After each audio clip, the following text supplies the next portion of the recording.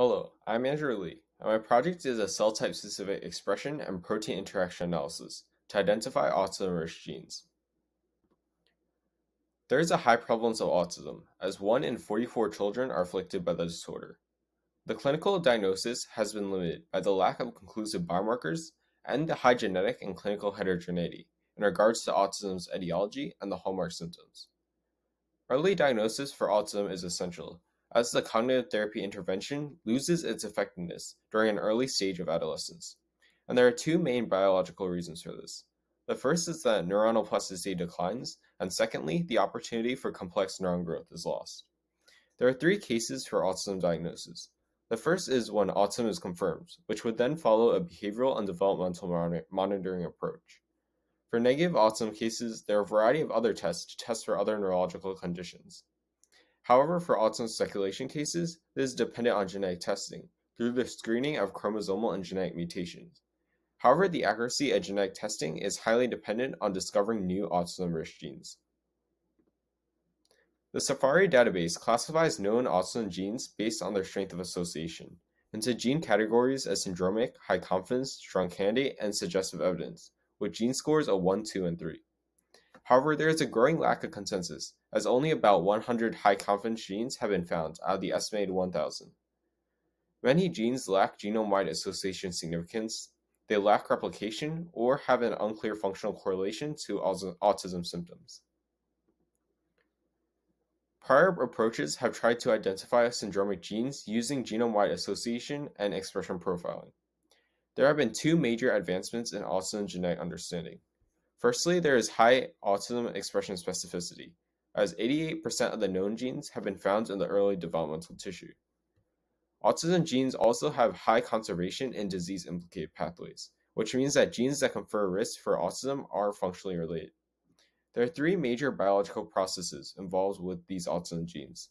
Firstly, neurotransmitter transport, seen in figure 2a, synapse regulation, seen in figure 2b, and 5 classes of autism dysregulated receptors, seen in figure 2c. My first purpose was to visualize single-cell RNA-seq autism candidate gene expression across 26 cell types, and also to test the accuracy of the approach in separating known autism from the non-associated genes. Next, I sought to identify novel autism risk genes through expression profiling. And lastly, to identify biological support for the candidate genes, using kinase and transcription factors for their past known autism correlations, and also to correlate the genes back to the three biological processes I had shown in figure 2.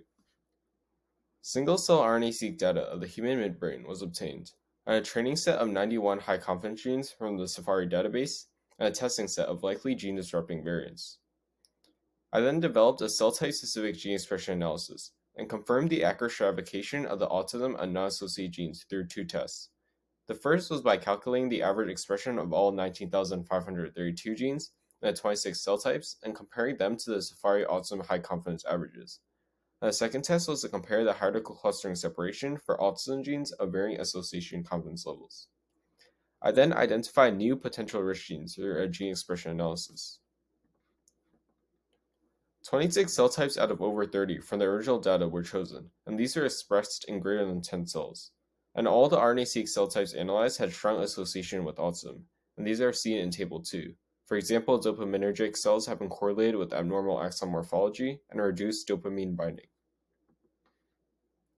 For the first test, there were clear differentiations between gene score 2 and gene score 3 gene expression. It was found that more strong candidate genes with gene score 2 were hierarchically clustered with the Safari high confidence genes, compared to the same set of high confidence genes with the suggestive evidence genes at gene score 3. And this means that increased autism association is correlated with increased expression similarity between the Safari high confidence genes and the testing set. This also supports that expression profile analysis can differentiate between close levels of autism association. For the second test, I compared the cell type specific expression between the Safari autism genes and the 19,000 other genes. It was found that the Safari high confidence genes had higher expression levels, 2 to 3-fold, compared to the average of all genes, especially in the dopaminergic and the GABA neurons. This supports that expression profiling can differentiate between autism and non-associated gene sets.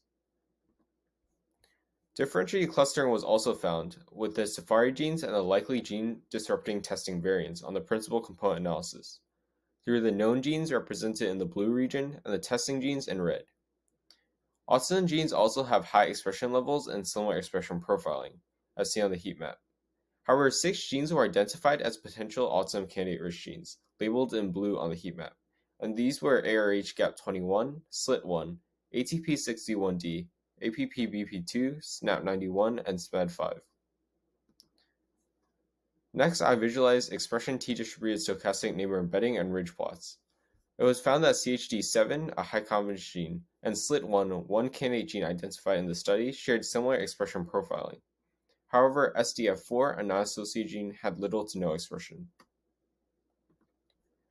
All 6 candidate genes had high expression in greater than 10 cell types, with ARH-GAP21, SLIT1, and ATP61D consistently 10-fold higher expression than compared to the average gene. A similar trend was seen on the t-SNE plots, which showed that the candidate genes were widely expressed in multiple cell types, represented in the red regions circled. My third method was to provide additional support for each candidate gene beyond gene expression through identifying protein-protein interactions, transcription factors, and protein kinase associations in past literature. The candidate genes were correlated with past autism-associated protein interactions, especially the MAPK1 and MAPK14 protein kinases, which have been linked to synaptic dysregulation in autism in the past. There were 5 additional autism associations circled in red. Table 3 also shows how the 6 genes were mapped back to the 3 major biological processes that were implicated in autism: neurotransmitter transport, synapse functioning, and autism dysregulated receptors, seen in Figure 2. My research provided a new alternative approach to identify autism risk genes, and identified 6 potential autism genes that could be incorporated into genetic testing. My research also supports the midbrain as an autism risk gene hotspot, and the high expression of autism genes during the early developmental stages. With increased discovery of autism risk genes, more individuals with autism can be diagnosed earlier and with greater accuracy.